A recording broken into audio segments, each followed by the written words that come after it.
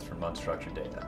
They might be trying to search it for an investigation or a lawsuit, classify it and make informed decisions about it, move from one system to another, protected against leaks or cybersecurity attacks.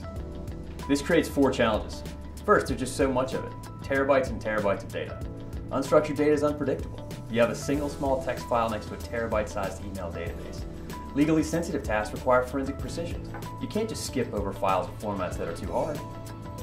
Unstructured data is often layered within complex containers, such as an image in a Word document attached to an email inside an email database. With most technologies, you have a primary processor, which distributes tasks to a number of secondary processors in batches. The secondary processors then plow through those tasks, but if they have a large or complex file, it can take a long time. Meanwhile, the other processor is just sitting around doing nothing.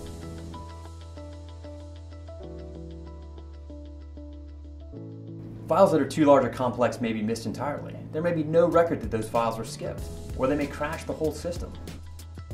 Nuix is different. It starts out the same way, with a primary processor distributing tasks to a number of Nuix workers for indexing. But as each Nuix worker finishes a job, it requests a new one from the primary processor. In addition, the Nuix workers can identify complex containers, such as Microsoft Outlook PST files, and then break them up into smaller jobs. In this way, we can make sure that all Nuix workers are working hard the whole time, and if any file can't be processed, we keep a record of that. Our developers have spent 15 years creating and refining the parallel processing technology, and we've patented it. This is what gives Nuix the edge.